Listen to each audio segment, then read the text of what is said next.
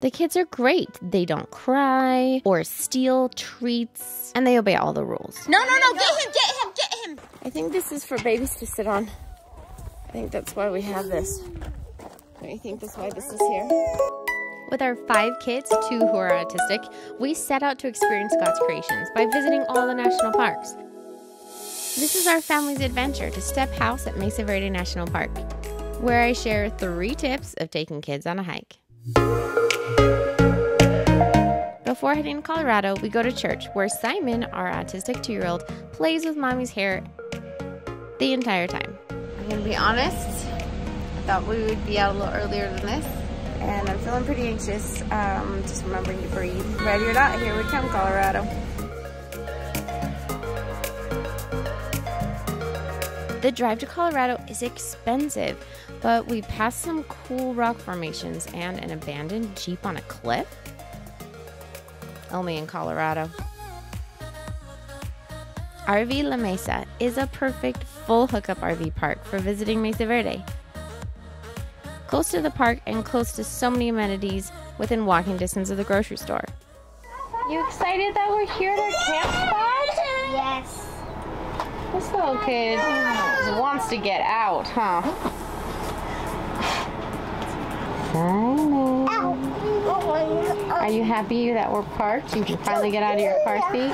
Hey, buddy. What you doing? Yeah? Is this a cool RV park? Yeah. Yeah, it is. You ready?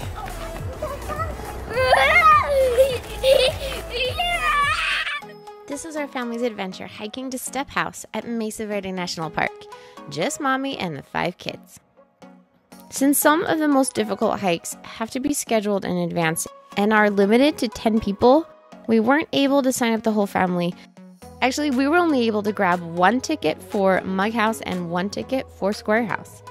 So while Daddy is hiking Mug House all by his lonesome, Mommy takes all 5 kids to Step House. The baby wants to be carried already. We haven't even started the hike, but we did find everyone's hiking shoes, so that's good. What hike are we going on, guys? I don't know.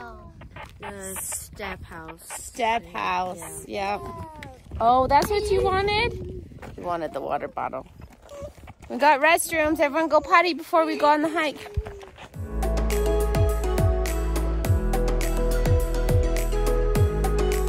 This baby wants to be carried. So he can play with Mommy's hair. One thing that does help is I've got this big, awesome fanny pack. So he's kind of sitting on it a little bit.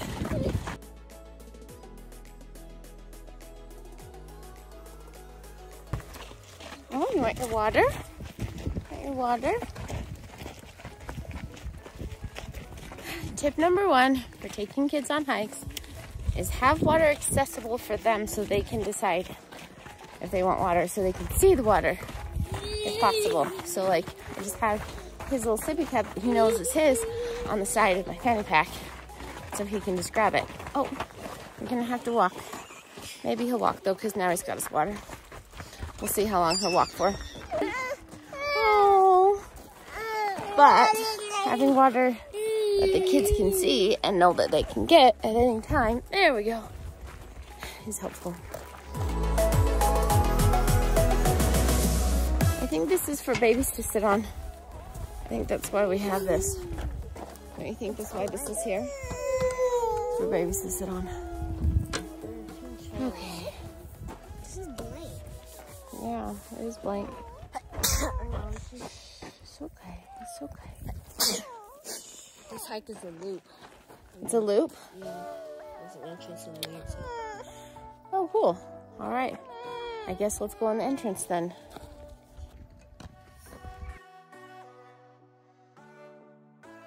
Okay, second tip is when you're taking kids on hikes, make sure to just plan on taking more breaks than you usually would by yourself.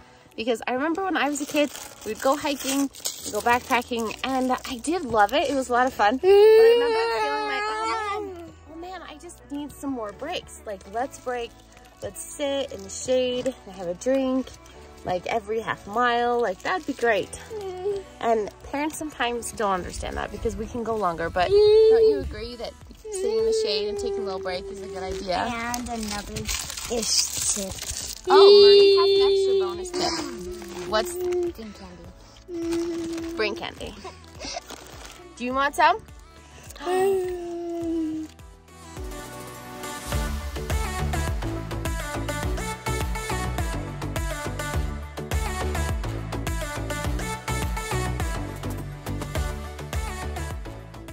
I just want to like not climb up this, except with safety. Not like this. With safety harnesses and ropes and stuff. Yeah. That's where we're going over there. That's where Step House is. Oh, I'm sure that's why that's there. I'm just positive.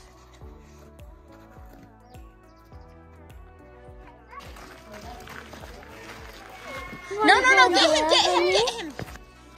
You want to go in there? That's pretty cool. That's where they lived. At least they have shade right now. Yeah, so they would get in through the hole in the roof. So, about halfway through this supposedly short 1 mile hike, this baby was walking for about a minute, and then he fell and scraped his knees, and they're bleeding. So my third tip is to bring little band-aids, because, and then also, especially with toddlers, it's better not to show them the blood, because I felt like he wasn't crying that bad until he saw his scraped knee, and then he like freaked out. If I would have been prepared, if I would have had some Neosporin and a Band-Aid, I could have gotten that done while someone else, you know, distracted him, and then he wouldn't have even seen the owie. I would have covered it up with a Band-Aid, and it would have been fine. So, don't forget a little first aid kit, even a big first aid kit. Heck, snake bite kit might even be wise, okay? Because I saw a snake over there. It wasn't a rattler though, but still.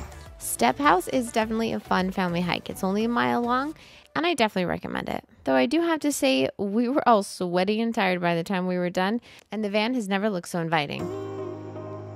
Next, we're headed to the most popular hike in Mesa Verde National Park with the entire family. Yes, this time Daddy gets to come too. See you next week. Say bye.